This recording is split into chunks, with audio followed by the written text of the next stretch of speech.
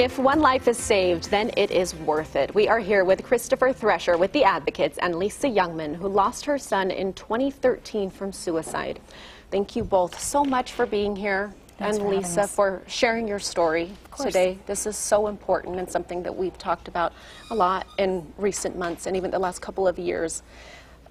So much more awareness being brought to suicide, to depression, to mental health struggles, and we'll jump in just a minute. But Chris, will you just remind our viewers what the Advocates do? Yeah, you know, we love sponsoring these segments and coming on here, and we want to recognize Lisa for what she's doing in the community for, you know, for teens and young adults that suffer from mental health issues. You know, I think one of the, you know, as we were talking in the green room, you know, prior to coming in, you know, one of the things that you know, she's been doing to kind of help bring awareness to this issue is helping kids, you know, realize that, you know, the potential that they have, you know, as young adults, and the kind of impact that they can have on the community themselves, you know, to kind of help them overcome, you know, some of these mental health struggles, you know. And I think this is appropriate given that it's back to school, and you know, we're thinking about the kids and, you know, and new beginnings as we start a new school year. And so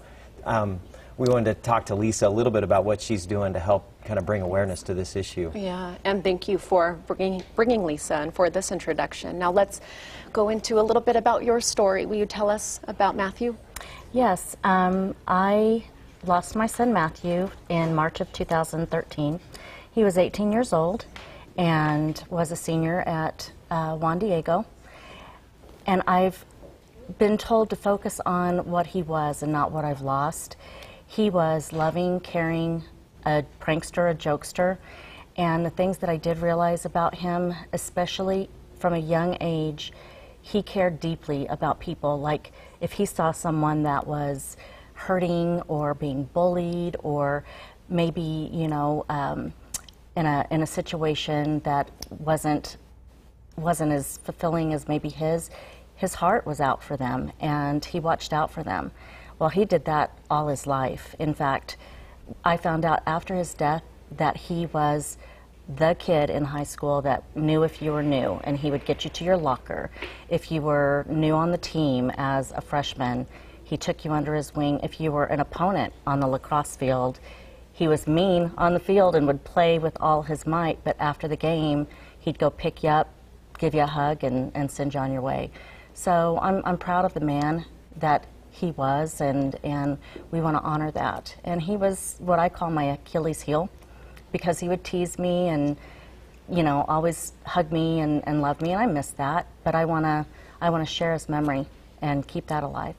And you said you're proud of who he was, as Absolutely. you should be. What a special person. Thank you. So in the last 10 years or so now, what have you been doing? You've put something incredible together that's helping so many people, so many families. Thank you. When he passed in March, someone mentioned a walk with suicide prevention. They mentioned a walk, and I knew nothing about it. So I researched, and it's really with AFSP, American Foundation for Suicide Prevention. And now it's held every September, Suicide Prevention Awareness Month.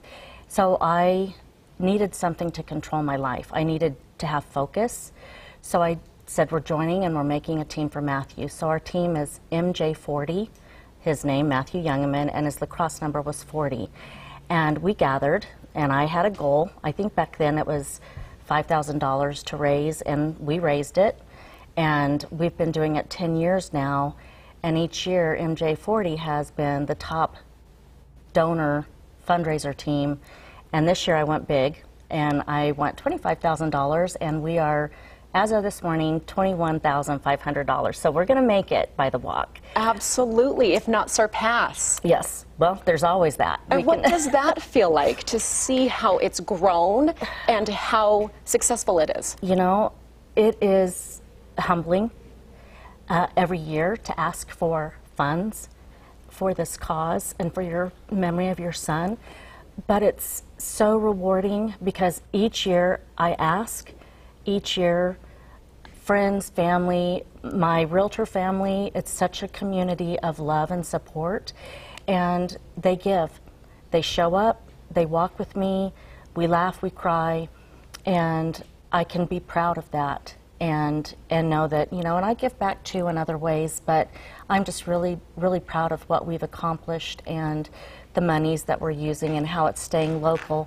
My point is teen suicide, obviously. I lost Matthew at 18 years. And I love the It's Real program that we are now doing. American Foundation of Suicide is doing that program for teens, and Talk Saves Lives.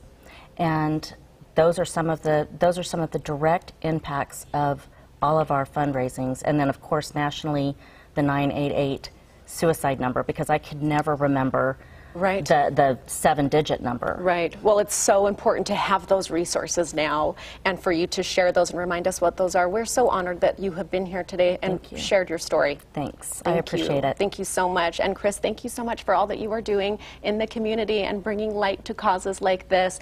The walk is on September 10th, Saturday, at the Veterans Memorial Park. Registration starts at 9. The walk starts at 10. And Christopher, remind us where to find the advocates. Yeah, you can, the UtahAdvocates.com, and we'd like to hear nominations of people that we want to recognize in the community that are making a difference, you know, and spreading goodness around, and you can do those nominations on the